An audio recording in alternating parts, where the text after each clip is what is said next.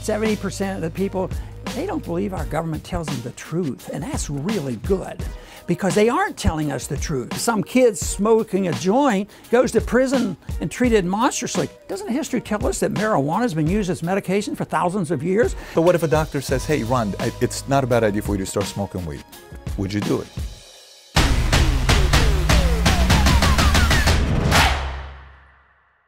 So today we're in the office of Dr. Ron Paul. If you don't recognize this face, he ran for president multiple times. Once he ran back in 1988 as a libertarian, right. And then you ran in 2008 and 2012 as a Republican. And an interesting fact about the way he ran his campaign, when the internet was just coming up, nobody was doing a lot of campaigning through the internet. And his concept and beliefs that he had as a libertarian wasn't yet accepted by a lot of different people. He went out in the first 24 hours, in a 24-hour period campaigning only on the internet, raised $6 million at a time when nobody was raising money. And then you hear about Obama's doing that and all these other guys doing it. But he was a MySpace guy, a YouTube guy in his 70s. And his audience were 20-year-olds, 18-year-olds all over college campuses, similar to what Bernie Sanders did recently. Bernie Sanders, many say, took a page out of his playbook in the marketing campaign that he had when he ran for office. So here we go. Dr. Ron Paul, thank you, good Pastor. to be here with you. Appreciate it. Thank you for making the time, by the way. The more and more I study you and find out about you, just your philosophies are very interesting. Today, I would like to address a few different issues. One is your book, End the Fed. I'm always fascinated by economy. I'd like to talk to you about marijuana. I know you have some strong beliefs about marijuana. See where you stand about that.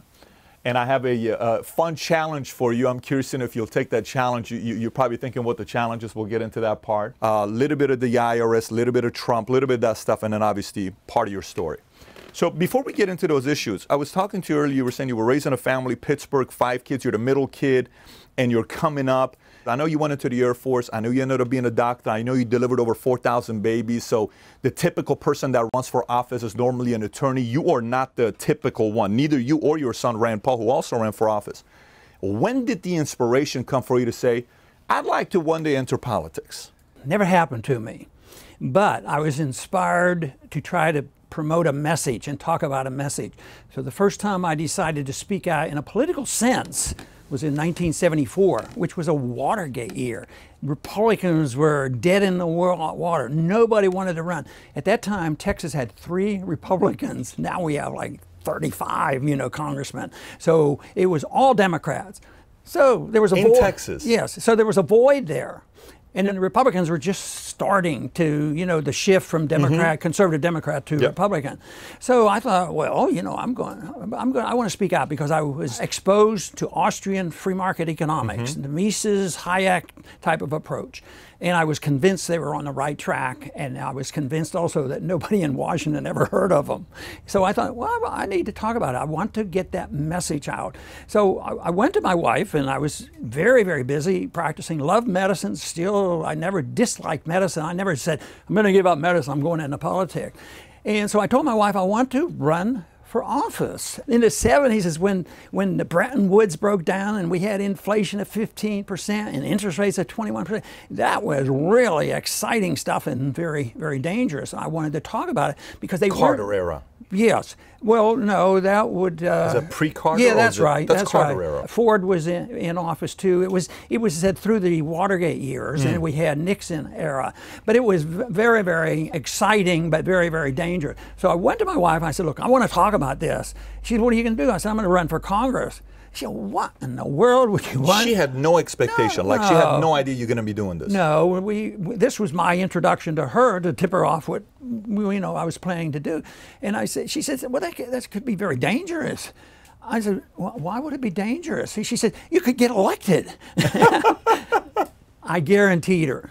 Totally impossible. That's not my goal. My goal is just to reach a few people. You really said this. You said there's no way in the world I'm going to get elected. No, I told her it's not going to work, and she's totally non-political. A little more political now than she was then, because all she wanted to do is raise the kids and be a wife and you mother. Also had 5 kids yourself. Yes, right. Yeah. So she said no. She said, you're going to win. I said, no, I'm not going to be Santa Claus. I'm not passing this out. I want to tell people that you have to work for a living. The whole philosophy. And she says, yes. And she said something that stuck with me because people have come and thrown it back at me. She says, they're going to like what you say because they're going to believe you're telling the truth. And you know, in a way, that is what I heard so often, and that's why people in my district would support me. They said, we know you're telling the truth, we don't agree with all of your libertarian stuff, but we like the idea that you're telling the truth. And you know, and I imagine you have observed at times the starvation for truth. Right now, just think of what's going on in our politics. Nobody knows who's talking about the truth. It's totally void. Everybody's in fake news. You know, both sides accuse the other side of fake news. So that was why I got into it. But of course, it opened up political goals. And sometimes success in politics has to do with luck. You know, being in the right place at the right time. Was there a book? Like, did you read a book? Like who was the? I know you were captain in the military. You were captain in the Air Force, and you were a doctor in the Air Force. So you were in Tehran back in 1970, I believe, when you were not 1970. I think even earlier than that, in the 60s when you went to Tehran, right? So I know you've been all over. But was there like a guy in your ear saying, hey, Ron, read this book by Hayek. Hey, Ron, read this. Was there somebody doing that? Not one person, but I think people, and the one thing I encourage people at, say, a graduation ceremony, stay curious. Look for the truth. It's up to you. You have to go looking for it. Were you a reader? Were you always a reader? That is what motivated me to read, you know, at the time. And then I would look around, and I came across the Foundation for Economic Education, and that was Leonard Read's group. It was one of the few. You always talk about Leonard Read. Yeah. You're a big fan of Leonard Read. Leonard like his Read, education. and he was in New York, so I got to know him, but he provided books. I would buy the books through them. No internet, you know, the names, Mises, and got his books, and Hayek, and Rothbard, and Sandholz, so I was really fascinated with Austrian economics. So my motivation in those years was to study and to understand. One philosophy that Leonard Read taught me, he says, don't worry about what you're going to do, look for the truth, and if you become knowledgeable, he said, somebody will seek you out and somebody will use you. So don't worry about the plan. Wow. No plan. Somebody's going to seek you out and somebody's going to use you. And one of the most pleasant things that ever happened to me, every once in a while an individual would come, another congressman, I'd be up there voting all by myself. I don't know whether you noticed, there was a time when I voted by myself quite frequently. And he knew I wasn't, you know, a loudmouth trying to demagogue anything. They would come and sit down and said, Ron, why are you doing this? It doesn't make any sense. You're either not voting with anybody or you're voting sometimes with the liberals. But it was a sincere question, and I explained to him briefly the philosophy, and those several were converted. You know, over... Because that's the key. Conversion is the key. Well, to influence and to have them be curious and then for them to study it. Another example that I just loved was with Walter Jones. You know, I follow a foreign policy of non-interventionism, and he felt like he was lied about the Iraq War, and it upset him a whole lot, and he voted for it, and then he saw what happened. He voted for it. Yeah, and he's punishing himself still about that. But he came... and we had a lot of conversation. He turned out probably my closest friend in Washington. But he went from, you know, just going with conventional wisdom of the hawkish Republicans, and all of a sudden he say, hey, you know, there's something more to it than this. So that pleased me a whole lot. 1974, was media as influential as it is today? Did they have that much influence? Because I remember the first debate that was a national debate on television was when Nixon was doing it off radio, because it used to be radio, Nixon did well. But once it was TV, Kennedy excelled because Kennedy did well on TV, but Nixon didn't. So was this when America was kind of transitioning into the power of media? Was it barely getting into it? Oh, well, that was in the '60 election where Nixon lost, you know, to Kennedy. No, it was a transition gradually, you know, and the debates have occurred. They used TV, ever since the Nixon debate. But it changed things a whole lot. That is when they introduced television recordings of us on the House floor. And I said, I've never voted for a government program, but I voted to put the cameras on the House floor. They need to see what we're doing. But that sort of backfired because everybody spoke to the cameras, you know. They knew how to handle that in public relations. Yeah, they know how to sell themselves. So how much of the politics, when you look at the politics and I see somebody talking, I say, okay, this person makes sense, what they're saying, but they're not a good salesperson. That person doesn't make a lot of sense, but they're a good salesperson. This person makes zero sense, but they're a great salesperson and they know how to play the game of politics. How important is selling and learning how to play the game of politics, of pinning against each other and not taking a lot personally? I mean, I see that being a big strength of Trump. How big of an influence do you think those two other parts are as well? Well, I guess it's what your goal in life is. You know, if your goal in life is to be a congressman, you do things completely different than what I did. Young people now, when I go to the college campuses, they'll come up and they say, you know, I understand what you're saying. What am I supposed to do? And, you know, how can I go to medical school and then go to Congress and all that? I said, if that's your goal, forget it. That shouldn't be your goal. You know, it's back to education. I don't believe the politicians who make these plans and lay the plans and join the parties and become a precinct worker and work your way up and learn how to raise money and go to the professionals. You're not a fan of that. You're the fan no, of the inspiration. I think that's the way it's done. I think it's wrong, and that's why the wrong people go. I think it also ought to be more issue-oriented. So if somebody comes up, I don't like the demagogues, the noisy stuff, but if somebody comes up and they're very serious and they say, Ron, I disagree with you because I'm a socialist. And we can, one person that was close to that was Barney Frank. Barney Frank and I got along real well, and we had a lot of disagreement, but we had a lot of agreements because he was a progressive, and we'd agree on civil liberties, and we did legislation on drugs, how we regulate that, and some on foreign policy. It was the issues that counted more than anything else, but I think most people go in because they want to be a congressman. I think you should want to change people's views. To me, that's the only thing that counts. The government that we have is a reflection of the prevailing attitudes of the people. So I'm more interested in changing the attitudes of the people and understanding why liberty can be defended rather than saying, oh, I need help. You know, I might be out of work.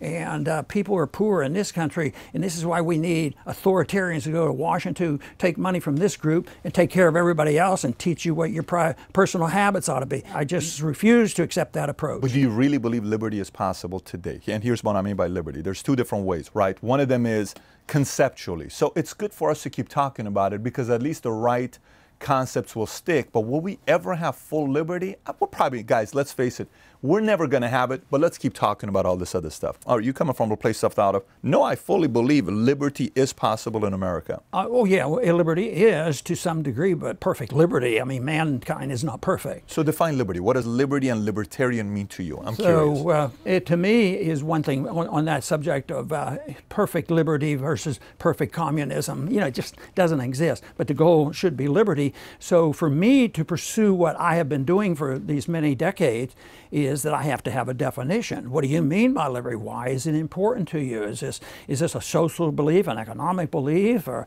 a religious belief, or, you know, what is it? I have come to the conclusion that the most important issue or rule that should guide our lives is something that has been universal. And I think we're making progress. As a matter of fact, I think that we can do a lot better, and we're in a move. And there's a lot of reasons why I'm an optimist.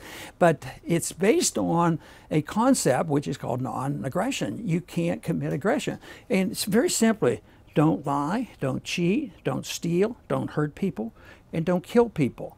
But if all the great religions endorse these things, if everybody did that, can you imagine how much more peaceful the world would be? But man is fragile, and mankind is, they're not perfect, so they will always get away from that. But the big question is do you want the authoritarian government, people who want to be in control, send them to Washington to make sure that you're a better person? That doesn't work, because then the monopoly use of aggression and control is given to the government. You know, and the rule that follows this is, if you and I have disagreement, okay, you know, I agree with you, Ron. I'm not going to steal from you, and I'm not going to hurt you, I'm not going to kill you, and all these things.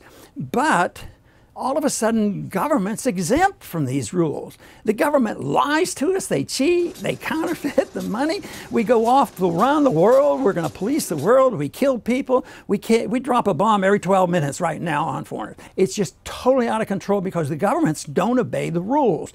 But people don't address that. They keep saying, put me in office. I'm a dedicated right-winger, and I want to be in there and have my rules. And somebody else comes, no, I'm compassionate, and I will steal the money from this group and give it to this group, and I will create perfect equality for everybody. Well, they ought to think about equality in the justice system is what they ought to concentrate on. But I think the government always reflects the prevailing attitude of the people, and therefore politicians have a lot to say about that, but they're very unimportant. They're very, very unimportant. Politicians are very unimportant. Very unimportant overall long term. Mises is more important and nobody's ever heard of him. But if you want to move to a freer economy and understand that, for instance, right now we're being challenged with this notion of tariffs. I'm really pretty shocked about the support tariffs are getting. But it's a misunderstanding of economic policy. But the prevailing attitude should be that people have a right to buy and sell their goods and services. And that is what free markets teach. But the people get the government they deserve in many ways. Sometimes it's hard to get rid of a bad government, but the government right now reflects a philosophy of interventionism, a planned economy, inflationism, central banking, social welfare program, policing the world. You say, well, that sounds like you're against the Democrat. Oh no, maybe you're against the Republican. They're both the same. There's too much bipartisan. You're saying Republicans and Democrats are the same? In many ways, philosophically, the basic philosophy is the same. They believe in intervention. They just have different management styles. They might pick out, well, we want to redistribute the wealth. I want this group, you want this group. So, but they endorse interventionism. They endorse government power, and that's what has to be challenged. I got a question for you then. So you ran in 1988 as a libertarian, right? In 2008 and 2012, you ran as a Republican. Why didn't you run as a libertarian again in 2008 and 2012 to change the game instead of running as a Republican yourself? Well, a lot more people heard of me in 2008 and 12 than they did in 1988. So it was a marketing strategy that you had and more I'd than been in anything Congress, and parties mean very little to me. Even though I'm a lifetime member of the Libertarian Party, I've spent all my political career as a Republican, it doesn't matter. The simpler it is, a concept, like you look at Trump said what? Make America great again, right? It resonated, it was a simple campaign, and people were just fed up with politicians. When Obama ran, Obama was what? Dream or change, right? What are we changing? I don't know what we're changing, but we're changing. So voters are like, this is cool, let's change. This is cool, let's make America great again. Do you think partially the challenge with the libertarian concept is the fact that the message is being delivered by such super smart, intelligent guys like you, like Peter Schiff, like some of these guys, that people are sitting there saying, it kind of makes sense, but man, I'm having a hard time understanding this. Talk to me as if I'm a sixth grade, level 4. Okay, would you say that could be a reason? Well, what I think you're not emphasizing is there's been tremendous change to get this message out. That was true. I fully agree. Yeah, but just think of the progress we've made, and you even mentioned it in the introduction. The internet helped me. 6 million in 24 hours. It's fantastic. The people that you reach, you can change things because you're changing people's minds. But if you're saying, well, if you join the crowd and say, well, anybody but Trump, we got to get rid of this Trump, he's real evil, this kind of stuff. Okay. And that is all political chicanery. But it has to be philosophic, which is not easy. But that's where the progress is made. When I went to Washington in '76, nobody ever heard of Mises or the Federal Reserve needed auditing. Right. The early on, I live in a Bible Belt district, and I took a position on the drug war. No drug war. It's evil. It's monstrous. Prohibitions don't work. You can get rid of it. And I thought, well, there goes, bye. They're not going to reelect me now. And I thought that came up when I was out and went back in again. But they never held it against me because the idea was out there, but they were afraid to say it. So many families had already been hurt because of some kid smoking a joint, goes to prison and treated monstrously. And here now they're saying, doesn't history tell us that marijuana has been used as medication for thousands of years? Why don't we think about using it again? Just yesterday it was announced that we might use it. And that's ideological. And I figure you might say back in '88, Ron, you talked about drugs and all that. What good did you do? You've talked about it, in your congressional campaign. You talked about it in the presidential campaign. But all of a sudden, You know, we did it. I consider it a great victory. I think you made massive progress. You were the face of libertarian for a long, I mean, you made a lot of progress. Some people will give you more credit than some of the other guys that originally started it because you got the message across the board. And the toughest part with you, where I have so much respect for you, is you were able to connect with an audience that others had such a hard time getting to, the younger audience. And a message that, I mean, look at the media today. You would assume if the left, the liberals, the left, the Democrats control what percentage of the media? Matter of fact, let me ask it the other way around. What media platform today in America is right outside of Fox News? What else is right outside of Fox? Right wing, you mean? Right wing. Well, see, I don't think in right and left. I think in authoritarian and non-authoritarian. They're all authoritarians. You know, just about everybody on TV. Philosophies, to talk about conservative economic philosophies, that is not going to be on the left. That's going to be on the right. To talk about constantly giving up social programs just because let's tax people higher. Yeah, but that's a fiction that Republicans are better than the Democrats on that. The Republicans are the ones who have introduced the legislation to increase government control and abuse of the medical care system. Oh no, it was Obamacare, you know, that sort of thing. But previously, one time the vote that took the longest well, I was there, maybe in history, it lasted about 10 hours. They had to pass prescription drug program. And because it was a Republican thing, it was Bush. And we stayed up till 3 in the morning, you know, until they got the votes to support the drug dealer. Well, they are drug dealers, the drug industries. It's run by corporations. So naturally you said drug dealer. That's so funny how the first thing you said is drug dealers. Well, they're dealing in abuse, I'll tell you, because they're at the FDA, then they're in big drug companies and all. Someone's getting paid good. Yes, but they have different people they're supporting. Is it fair to say, you even said it earlier when we were off camera, CNBC, when Tucker was there before he got fired, when he supported you in the 2008 convention that you guys had with Jesse Venter, all these other guys that showed up. Is it fair to say that if you were to say MSNBC, CNN, you know, Time Magazine, Money Magazine, Fortune, some of these magazines, some of these platforms are leaning more towards a higher tax rate, and maybe Fox is going to say, let's be a little bit more limited government on the lower end. Would you agree with that part? Yeah, and I think you're pointing out an important thing because intervention can go either way. Intervention can be bad or good, but it's the intervention that I want to challenge. Sure. But you were supportive of George Bush. Initially when he came out, you were kind of a little bit optimistic about what he was going to do until all of a sudden the government started getting bigger and bigger and he hired more, right? The limited government became bigger. Well, are you talking about George W. Bush? Bush. Well, I think the strongest statement I ever could have made was he used to say in the campaign that we should have a humble foreign policy and that we shouldn't be policing the world. You know, his statement was thrown out there to appeal to a few of us, and I thought, well, maybe, but Trump does that too. Okay, so you're saying let's find the truth. Fair. I want to find the truth. You found out the truth because you talked to Leonard Reed, and Leonard Reed gave you these books that he would say, here, read this, read that. And you went through it. And then he said, if you keep talking the truth, eventually someone's going to notice you and they're going to find a way to use you. Fair enough. So if you're saying that, then what is the truth? And how can I, a naive 22-year-old, a naive 18-year-old, 27-year-old, 38-year-old who's never paid attention to politics. I was a former military guy. Now I'm starting to realize I'm paying a lot of taxes. Life is getting expensive. Why is this President Donald Trump? He makes no sense. This guy used to be in business. I like him. I don't like him. Some people hate him. Some people love him. Where do I get my source of the truth?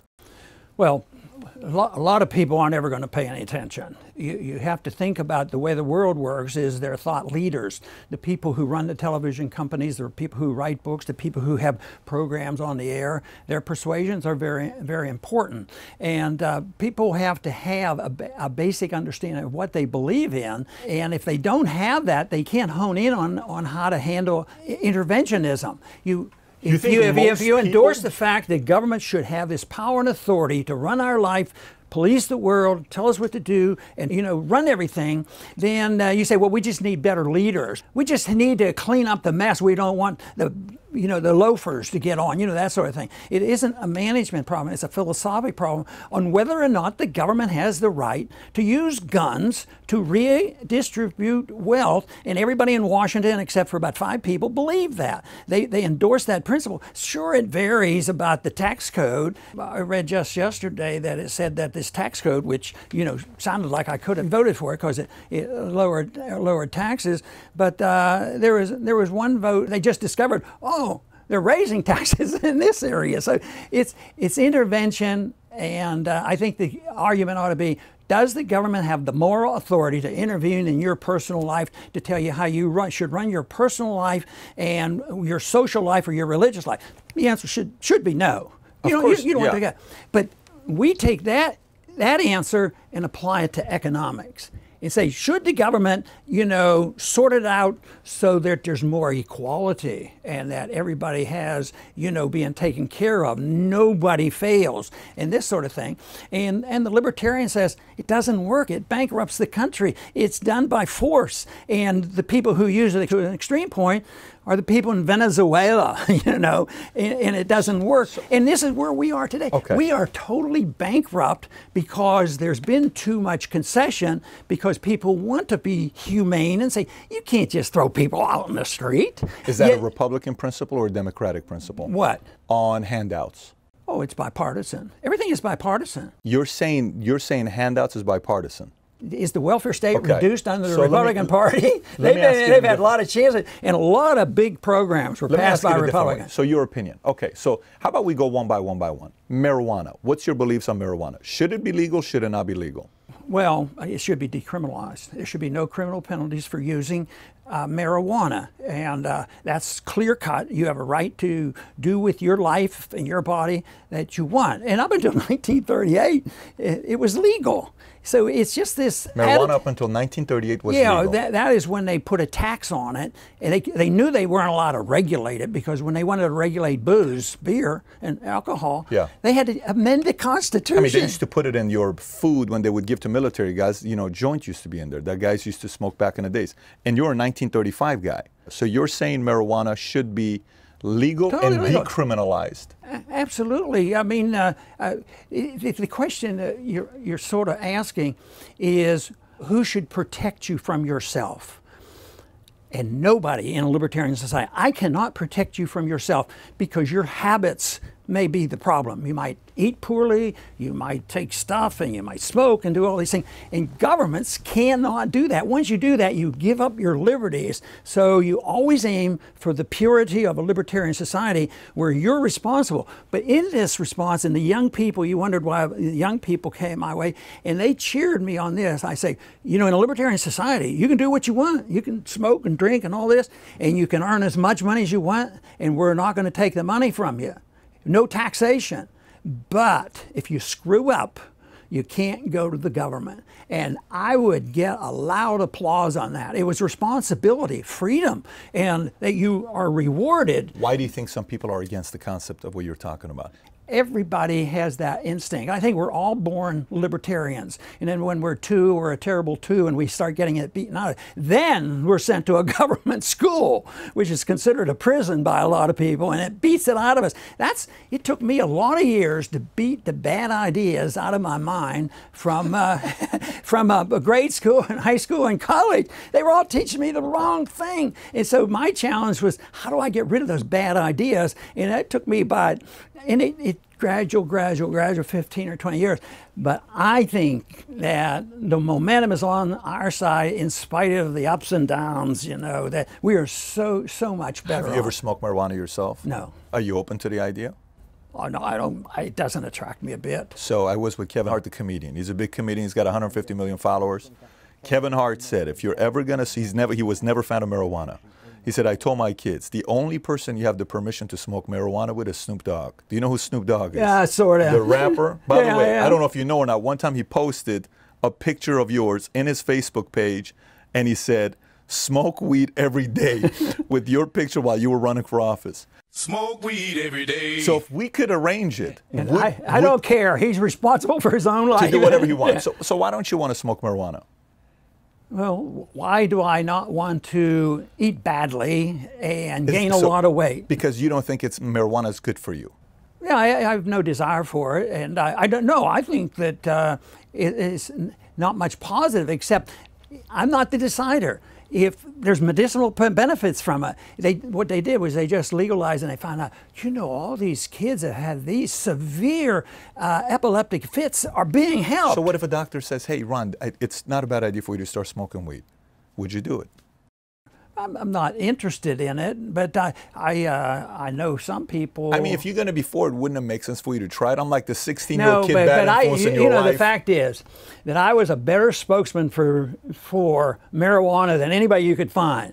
I was an MD. I didn't use drugs. Didn't want my kids using drugs, and that's so different. Let's say I was hippish type and didn't care about anything else other than smoking. That turns a lot of people off. Oh yeah, he just wants to do this. They knew that I was being very upfront. I want to do this for a freedom reason. I want to legalize freedom. I don't want to legalize marijuana. I want to legalize freedom of choice to run your own life and take your own risk.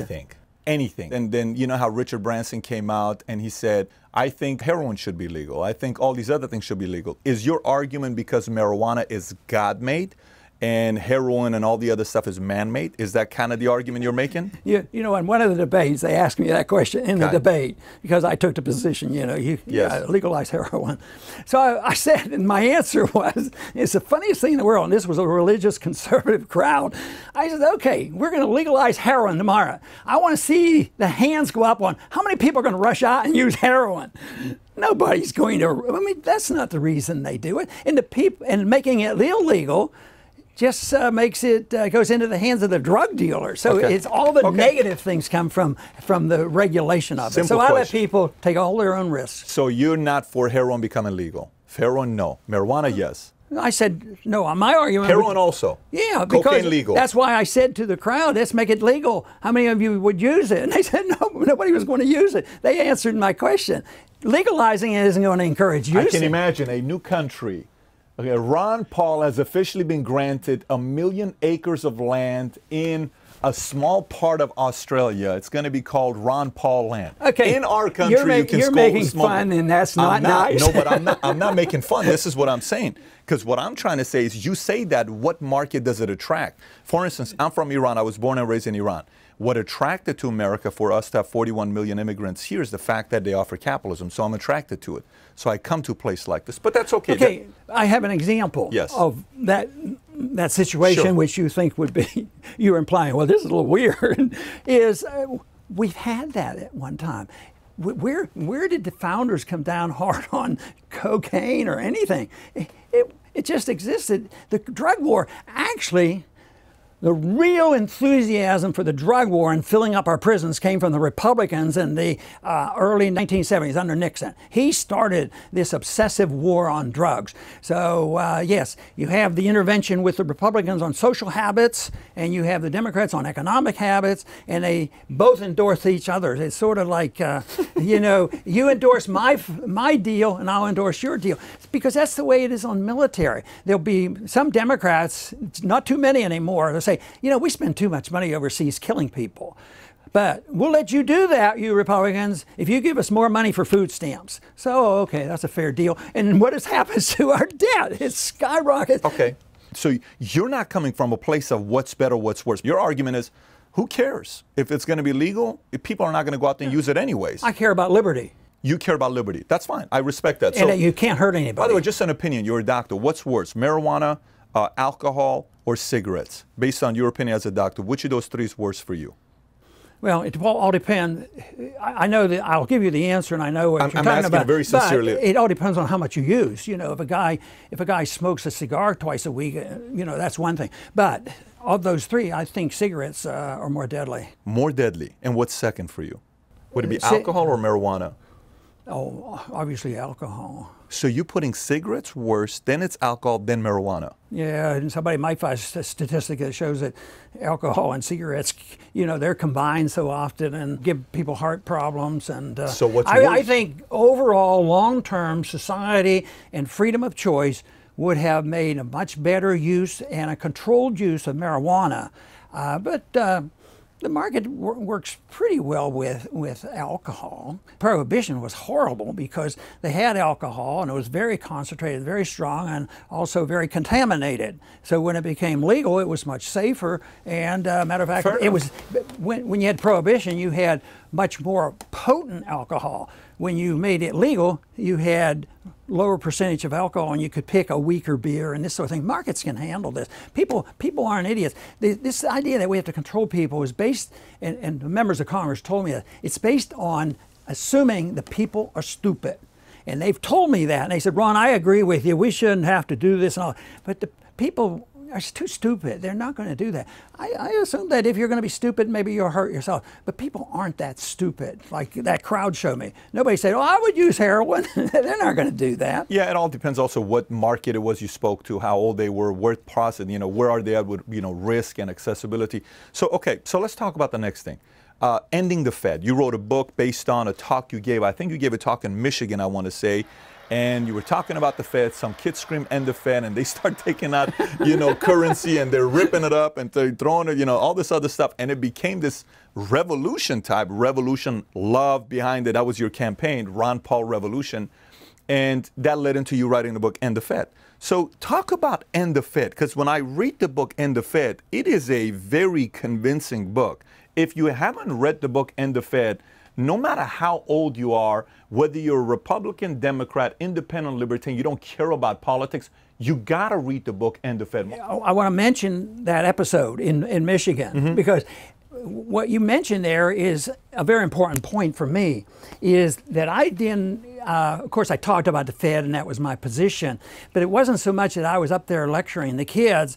What I want to do is end the Fed. All right, you people, it's a shout out, end the Fed, end the Fed.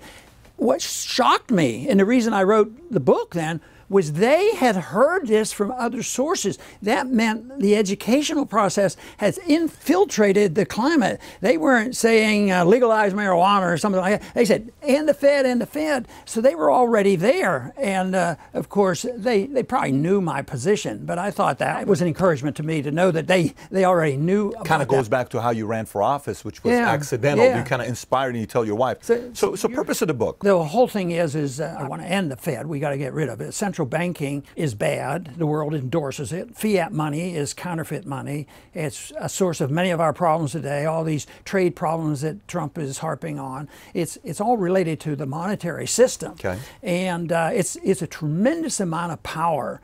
You can imagine what it would be like if you came across a group that had the printing press. And they could print money, but it was really counterfeit because it wasn't the government. And they would print so much, it usually would destroy the value. Counterfeiting is so bad.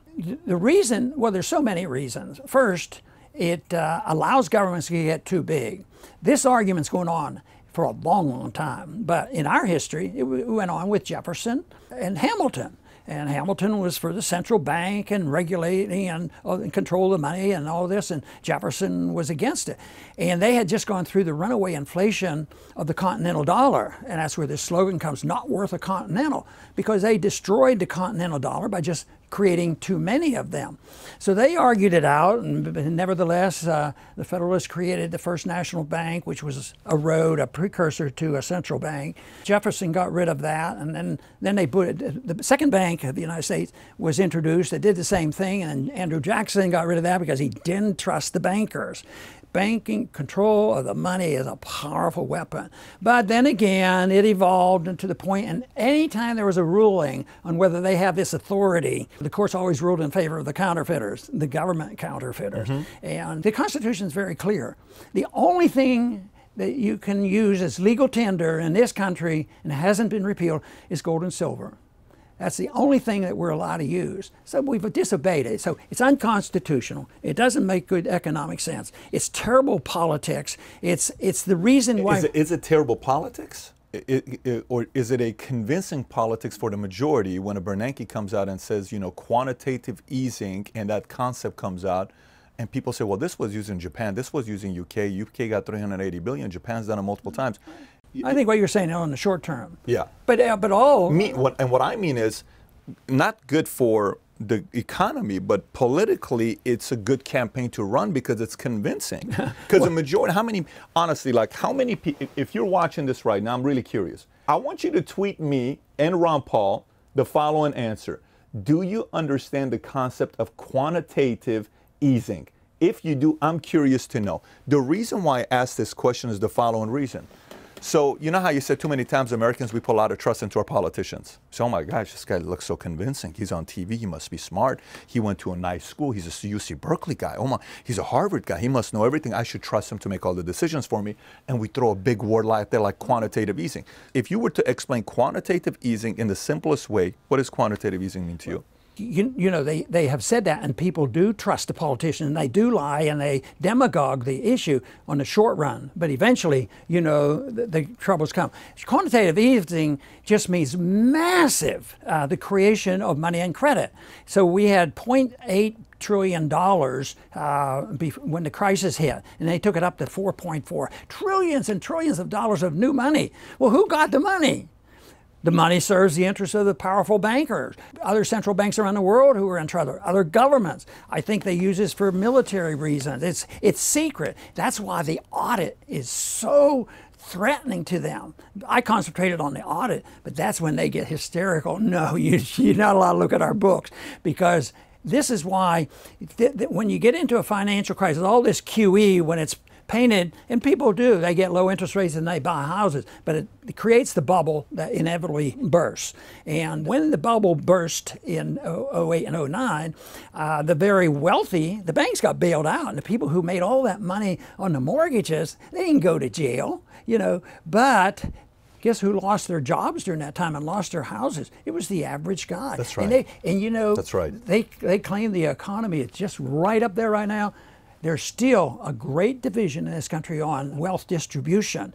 Those people haven't all recovered. There's even in LA and San Francisco, New York, there's a lot of homelessness. That what we have done as a consequence of this brilliant idea of printing money. And one reason is the people philosophically believed in that. It wasn't that, oh, I got to do this and that. No, they philosophically have been teaching Keynesian economics, inflationism, central banking in our colleges ever since the Depression. So we have a challenge. That's when I see a victory where kids are shouting, you know, in the Fed. Look at what we're challenging, a system that has been brainwashing our kids for generation after generation. So everybody that you see at the Fed is going to have the same position. QE, this much or this much. Now they're tightening. The whole thing is, they don't know how much money is necessary. They don't know what interest rates should be. It's all manipulation for special interests and to pay the bills, like to keep the military-industrial complex going and keep the welfare So Ron, this is why I asked you the question at the beginning when I said, you think a big part of politics is, one, foundational beliefs where you're a true believer. You are a true believer. Everyone knows this. You just watch you, whether I go to 1986 when you were a guest, I think 1986 when you were on a guest on Morton Downey Jr. back in the days, and you and him were going back and forth. It was a little bit sensational. Versus I watch you in the debates, I watch you in the things you write about. You're a true believer. Fair enough. Check, Ron Paul's a true believer. The next part is selling. You're a good salesperson, so you know how to sell your concept. You need to be, because you have to believe. If you believe, you can present, you can pitch. A good pastor, a good coach, a good parent needs to know how to sell the belief system past to the audience. But the third one is the part I asked you, and you were kind of like, you don't think that's the way to go to the top. The third part is a game. There is a game to be played. There's a political game that some people play the game better, end up making it to the top. My concern is that somebody's watching this. I've been a part of that for longest, but my mother's family were communists. My dad's side, they were imperialists.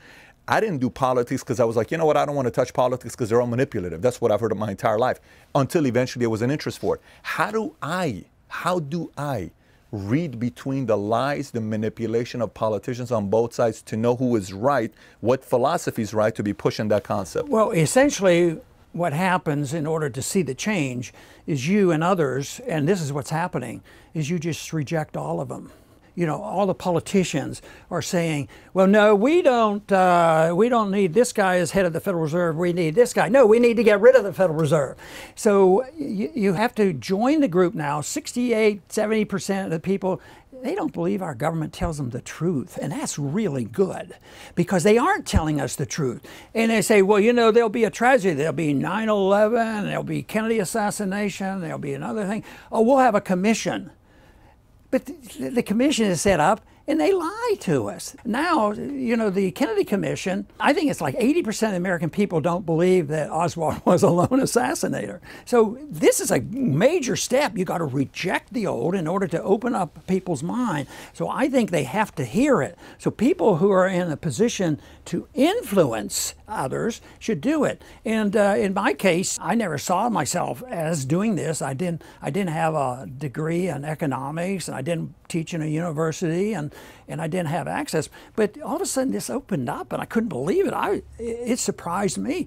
But you know, one thing that came out of my 2 campaigns is the Young Americans for Liberty. Are you familiar with that group? YAL. They have, I can't remember, I can't keep up with, hundreds and hundreds of chapters around the country. That's changing people's attitude. I believe that. And they are also I believe that. pretty political too. Yeah. They're supporting certain candidates, and they're winning some of these races. But they've done this right, because the ideas have to change. Then you have to do it. Then you have to get the supporters. One thing that I also liked in Washington, because I knew how much of a minority I was, many members would come to me, and they would they might vote with me on a tough vote. Okay. They say, Ron, I'm a libertarian on this vote. And I never had anybody come and say, you know, I can't do this, or I'm going to do this because I'm a socialist. They don't use that. They started saying libertarian, freedom, responsibility. They wanted to sort of appease me and say, you know, I'm with you on this for good reasons. So that had happened, you know, toward the end of the time I was in Washington, and I think that's all positive. What I see on the campuses and the change in the philosophy, very, very positive. You create a movement with a lot of a young generation that's just all over the place. You see them. I mean, I go places and I see, and the Fed, and offices everywhere. That just means a lot of younger people are reading the content that makes them question things that's been conventional for a while. What surprises me a lot is, you know, I've said a lot of things what I'm worried about. You know, this too much debt, too much war, and all this. And probably if I speak to a group for an hour, maybe about 45 minutes will be, these are your problems. They're all yours. You have a lot of debt, and look at the Fed, and look at all this. And then I talk about why things are moving directly. And people afterwards say, you know, I like what you're saying because you're such an optimist. Well, that's good, but, you know, I was saying a lot of things to worry about, but they want to hear an answer, and they love to hear a positive answer. Some politicians are able to do that, you know, make America great again. I sort of think I fit into that category, but a completely different definition from Bernie Sanders or Donald Trump. Well, you've said nice things about Sanders before. You've said really nice things about Sanders before. Yeah, and this goes back to the nonpartisan stuff. Some of the stuff that Sanders would say, I would agree on foreign policy. We supported the same bills and anti-corporatism. And but when it comes to drugs, Trump wants to put them all in jail. And you're not for that. So let me ask you, who do you like? Like, who's ever been a candidate where you've said, this guy is a candidate, if I were to campaign and support somebody, I feel this candidate is a solid candidate. Well, and it can be you. And, well, I guess it would be self-serving if I mentioned a member of the family. Yeah, okay, Rand Paul, I see. So that people would write that off. Rand is also a little bit further right than you are, though. Rand is a little bit further right than you are. I know he's your son, but he seems a little bit more conservative and I think than you are. Nobody can have the same approach that I have. I mean, everybody's going to vary because of I think you're an anomaly. I think you are an anomaly. So when you kind of what are you going to do with me? What am I going to do with you? We're here to try to figure your mind out. I want to know what your audience thinks. That's what I want to know. You have no idea how bad. Every single time he says something, send a tweet at Ron Paul. We're going to put the correct one here, and Patrick Bet-David. Can I name my website? Sure, of course. Because I do a daily program. I don't have the numbers that you have. I mean, wow. I do a daily program, and it's streamlined. It's RonPaulLibertyReport.com. By the way, you know what would be very interesting? Seriously, this would be very interesting. If it was me, you, Snoop Dogg in the same room together, and you talked about marijuana. You know why? Let me explain to you why. This is why. 88% of African Americans vote Democratic. You know this, I know this. It used to be 60%, 64% back in 1960 before Goldwater. You were around to kind of see what happened with that transition there. Today it's 88%. It used to be 94%. I think if your message gets to, I'm Middle Eastern, most of our people don't listen to your views and what you're saying, except when you're on a national stage. If Middle Eastern, Hispanics, African Americans, many minorities heard that message, I think you can spark a certain mindset in the minorities that maybe they haven't had before. We've done a little bit of polling on this just by which groups are most anti-war, which I'm strongly, I don't like these unnecessary war. The Hispanics are very, very anti-war. Whether those statistics are reliable or not, but it was fascinating. It was probably done, in my district, a poll. I told Charlie Kirk, I said, Charlie, too many people that you guys are talking with, these concepts are all white. Too many. I was at his conference. He had 1,000 people there, 5% were non-white. I said, we need more. We need more, not just younger millennials and Gen X's. We need minorities to hear this argument. Currently, 66% of Hispanics vote Democrat. 88% of African Americans vote Democrat. The big problem in politics for myself would be, all right, I'm talking to a minority group, and what are you going to do for us? I said, I don't deal in that way because I don't want to deal with you as a group. You're not important because you belong to a group. You're important because you're an individual. And an individual should be treated the same way. It's important for me to have data to know what my center shoots free throw wise, for me to be able to go and address and enlighten that community. I think you have a lot to offer, that's serious, and I think the part that you can influence is the younger minority, non-white in America. I really believe that. And we're doing pretty well on our YAL conferences on campuses. Okay. We'll get the minorities out. Very cool. So IRS, talk about the IRS. We shouldn't have it. We shouldn't have an IRS. No. Now, today's tax code is a little over 74,000 pages. Back when it got started, I think even 1913, when Federal Reserve got started, December 23rd, 1913, our tax code was around 13 to 20 pages, give or take, right? Today's 74,000. What do you think about it? Well, I think if you endorse that principle, and most people accept it because they think they're going to get something back, but the whole thing is, if you accept the principle, what you're accepting is that the government owns you. Self-ownership is part of the libertarian philosophy. If you accept what? Well, the income tax. There's two things that shows that you let the government own you, and that is the income tax. Because if you make your $10 million this year, the government wants to come and take $4 or $5 million. Oh, I thought it was my money. No. The government has the right to keep whatever it wants. They have a total control of your income, and they give you permission on how much you can keep. So you've lost your ownership because the harder you work, if there's more socialism, the less you're going to get. So you've sacrificed your self-ownership. And the other thing is if you endorse the military draft, if you say the government can come anytime they want, and I lived through, and I was in the service in the 60s, the tragedy of Vietnam. I mean, we lost 60,000 men. And what for? Insanity, bad ideas. And that meant that the government, I had a school teacher that had been in World War II. He was drafted in Korea before Vietnam. And he got killed over there.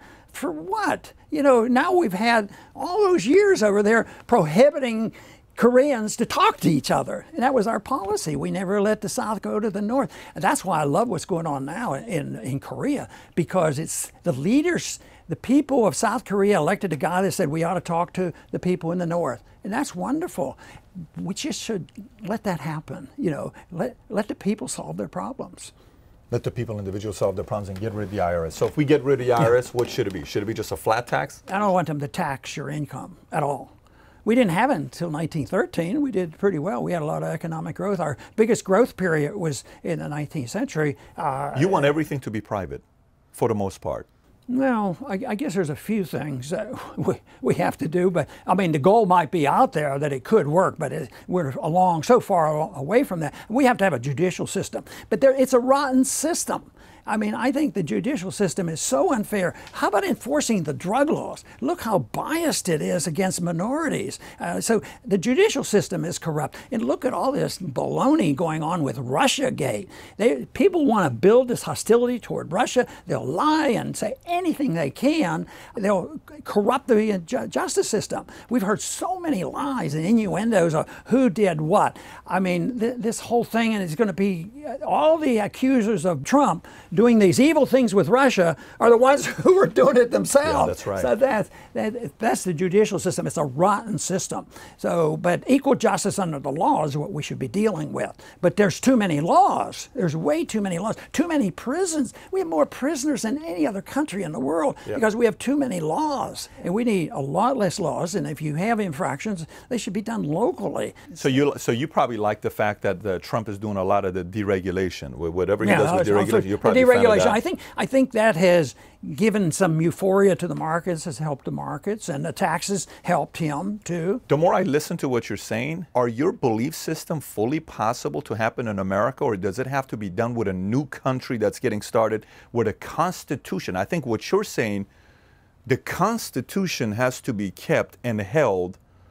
And even some of the ways, I mean, the stuff that you're talking about, are we so in too deep that there's no way in the world we can work backwards in those areas? In many ways, that's true. Because so how could you campaign around that if you know there's no way in the world to... Because it's going to fall apart, and you have to have something to replace it with. I don't... Oh, so you're saying if it falls apart, we have a model No, the system is not viable.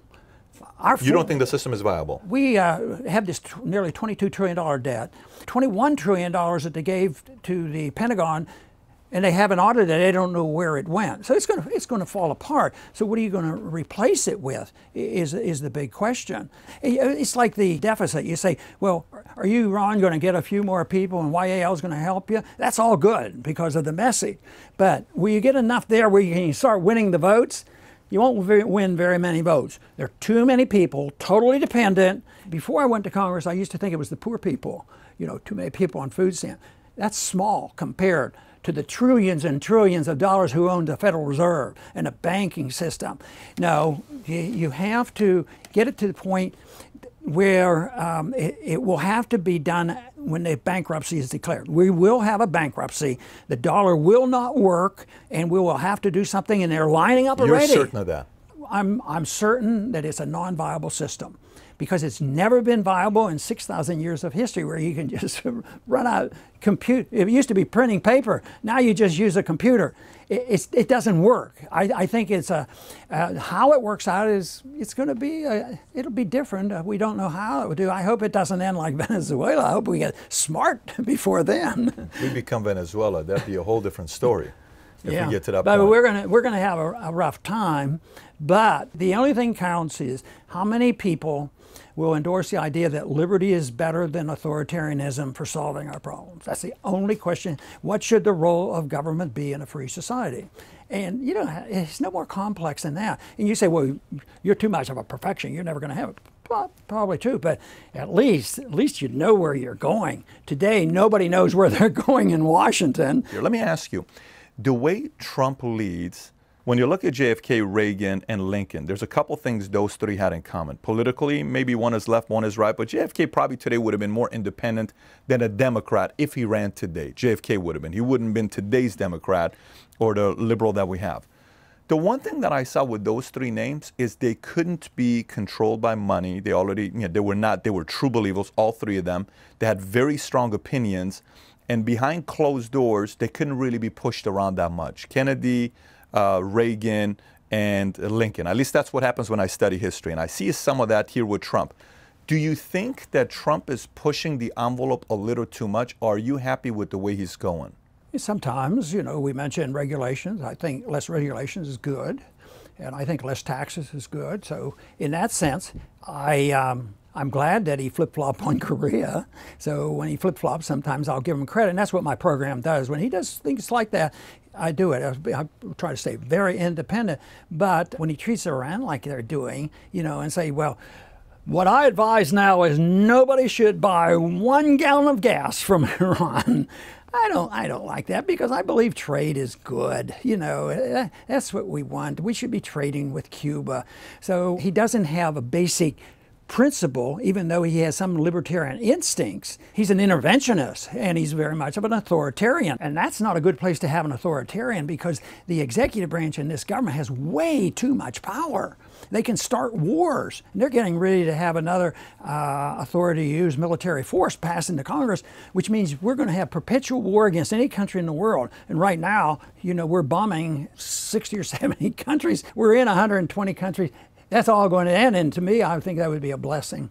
That would be a blessing. You know, if we could talk to the Chinese and the Soviets when they were pretty monstrous, it was a benefit. At least the Cold War ended, you know, and we weren't threatening us. But now some people like to, well, that's not good for business. We need to sell more weapons, so we need to stir up trouble. It's those Russians. They've caused all the trouble. Yeah. I don't quite buy into that.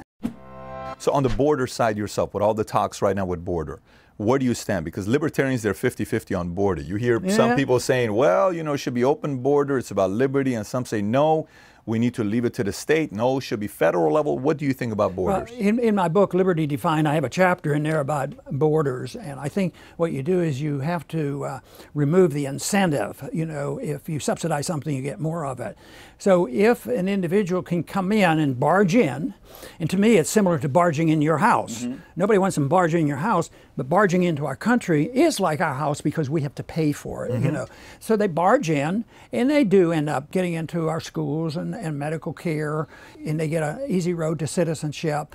That shouldn't be, you know, we shouldn't do it. So if they weren't rewarded, they wouldn't be doing this, and it's just too bad that some of the mess is in Central America. We've been involved in Central America many years, you know, interfering, you know, most recent Colombia, because it was drugs and different things like that. And there's a lot of poverty. We'd have done much better off if we would have had a private group inviting people up here and teaching them Austrian economics, teaching them what free market's all about. That's what they need. And they don't need just more dollars. What's unfortunate is what we offer most countries is, you know, if you come our way and do what we tell you, we're going to give you money. If you don't, we're going to bomb you. And if you mess around on wanting to get rid of the dollar as your reserve currency, we don't like that, and we'll get rid of you. And look at what happened in Iraq and Libya, you know, and Assad was too independent for it. Was that a Republican saying Assad had to go? No, that was Obama, the peace candidate. You know, that's why. Similar to another president like Carter, who kind of influenced the Shah to be gone in Iran as well. There was a lot of influence there as well with the connection. It was like, hey, you know, Iran's having a little bit too much power, and they're coming up, and they're about to pass UK and all this other stuff. Well, we can't have Iran have too much control, and then we saw what happened with that afterwards. 500,000 people died when the war started between Iran and Iraq. Fair enough. That's interesting with the borders. How about education? You're a big supporter of changing the entire educational system. You and I are on the same page with that. I wrote a book called Drop Out and Get Schooled because I'm not a very big fan of the current educational system at all. So I think a lot, and the stat I was reading about was the following. I want to know what you think about this. So currently today, you're a big supporter of homeschooling, which is about 3 to 4% today's homeschooling, right? Private school used to be 11.2%. I think it's dropped off to 9.7%. And then the rest public is 86%, okay, is what we currently are. Those are the ratios we have currently today. What direction would you like to see that take place in the future? Well, my program, the Ron Paul curriculum, is homeschooling. You say 3-4%. But, you know, to change a country's attitude, you don't have to think in terms of majority. You don't have to say, boy, Ron, you have to convert 51% of the people. I noticed you said 20%. That was a number you talked about. I think 8% or so of people who think about these things, if they're speaking the right message and they're in the right places, they can influence it. Because, you know, even when our own revolution occurred, the average person was sort of, you could criticize some of them because they were ambivalent about what was going on. But the leaders, they were very, very philosophic, and they knew where they were coming from. But they were definitely less than 10% of the population. Maybe they're 7 or 8%. So that's why there should never be discouragement. How are you ever going to convert people? So actually, we sort of offer our courses to people who want to be involved in promoting ideas and promoting the libertarian philosophy. You're recommending parents take charge of your kids. Don't let the government manipulate your kids or brainwash your kids, whatever word is. Take control, take the responsibility, start teaching your kids the right things. Is that kind of where you're... that is it, and I think that's, we should be very encouraged by that. Do you think parents are afraid of doing that? Do you think parents are, I'm wondering, I don't know if I can do it, or do you think we're just lazy? I think there's a lot of that. There's a lot of that? Okay. I wonder whether I'd have been patient enough, and I was busy delivering babies and all this thing. So yeah, I got 3 myself. It would be tough for some people. But there's answers to that. There is private schooling, and maybe 5 families could get together. All kinds of things that could adapt. You think a 4-year degree today has as much influence as it once used to have? Like, hey, You know, you don't have a 4-year degree. I don't know if anyone's going to hire you in the free marketplace. Do you think it has that much influence today as it did 30 years ago due to the... In certain areas it does. I think if you want to go to a big firm, you got to have credentials for law firms, and even businesses, they want you to have a master's degree. But the average person, you know, somebody was asking me, what would you have done if you didn't get into medical school? I said, looking back, I probably would have said, I think I'll be a plumber. I think I'm going to go out and I'm going to be the best plumber in the world because I don't have to go to college to learn how to be a plumber, you know, that sort of thing. It's pretty, yeah. Or be a salesperson, entrepreneur, a lot of that stuff you can do it. But I think when it's specialized, engineer, doctor, lawyer, you need some schooling for that. I'd have to have the degrees. And we have 4 grandchildren that are in medicine. 3 out of our 5 are MDs, and then there's 4 grandchildren. You're building a team. That's exciting. I'm still at 6'4", 2-year-old. I still have little babies. I'm just a startup. So okay, so we talk about that with education. Would you support you know, Mark Cuban's a big Ayn Rand guy, big. I was sitting with Mark Cuban, I gave him an original sleeve, original cover, Atlas Shrugged to him. He was very pleased. He had never had something like that before. Would you support if he ran out and says, I'm going to run for president, I'm going to run as a libertarian? Would you support somebody like a Cuban? Do you think that would be good? I don't know his views well enough. It would be sort of like when Trump started running. I had no idea what his views were, and I still don't. People still don't know what his views are. All I know is the wall's going to be built. Somebody asked me about something. I said, as of today, this is what we're doing. So, Mark, I'm not met him, and right now the only contest would be how good he's at tweeting. He is actually pretty good at tweeting. So because Trump's an entertainer. That's his main thing. Well, Cuban is trying to become an entertainer, but he owns a sports team, Shark Tank. Is there anybody out there that he said, if he threw his hat in there, I'd support him? Like, I know Schiff was a former economic advisor to you. If he ran, would you support it? Are you a fan of what McAfee is saying, considering himself as a, you know, libertarian cybersecurity guy, because that's the biggest threat we have in America? Is there any names that you actually would like to see get in the ring? Not one that pops up that I would know all his beliefs. I'd want to talk to him, and I might do something. So you're taking the safe route. That's what you're taking. But there would be some like in Congress. If my son ever ran again, you know, the obvious choice would be there. But there's other like Thomas Massey and Justin Amash. These are real good voters, but there's only, unfortunately, about a handful of them, you know.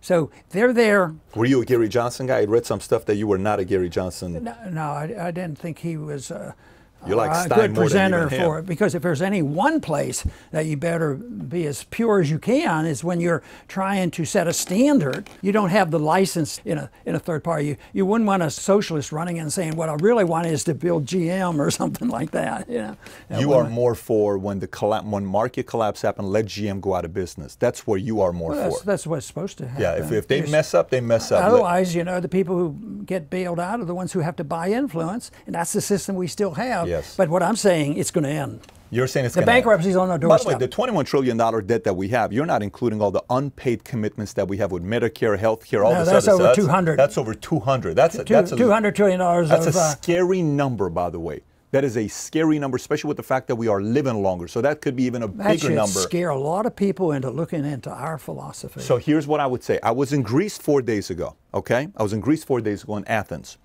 And we held a meeting, and one guy showed up, Panos. I'm going to say Panos because there's a million Panos in Athens. So Panos is like St. John, so it's not, you know, trying to pinpoint. So they come together and say, Pat, what can we do to change the economical system here in Greece? I said, you guys ought to go out there, start the biggest revolution with young entrepreneurs talking about capitalism, and start studying the concepts that helps you. All these great minds that were raised in Athens and, you know, Greece, you ought to be inspired by some of these people. So my suggestion to anybody that's not even in America, but if you're not in America, you're all over the place, I suggest go buy all his books. Literally. Start with Liberty Defined. It's good. The book you have about revolution, about with the educational system, and the Fed. I think it's a fantastic book, but go one by one with the books he's written and study his content. I think 50 years from now, 100 years from now, people are going to consider the man sitting to my right. They don't have to agree. I don't sit here and just, you know, I don't know if I agree with that. I don't know if I agree with this. But the point is, everything's going to basic fundamentals that challenge all sides of politics. And I think that's very healthy for your processing to become better in politics. It makes you question everything. Because initially, especially when I said, we got 3 people here that are libertarian, maybe one is socialism, I was being sarcastic. First thing you said was what? That's good, because someone's going to make our arguments get better. That was his immediate answer, having an opposition. So I suggest you go read his books. I suggest you follow some of his content. You do have a YouTube channel yourself as well. Right. I noticed that. And if you watch this, again, anything you heard, especially quantitative easing, anything we heard today that was of interest to you or question, send me a tweet, send a tweet at him. I'm really curious to know what you took away from today's episode. And with that being said, Dr. Ron Paul, Great. Thank you so Good much to for be your with time. you. Truly enjoyed it. Thank you very much. Really enjoyed it. Very nice. Thanks for watching, everybody. By the way, be sure to subscribe. Take care, guys. Bye-bye.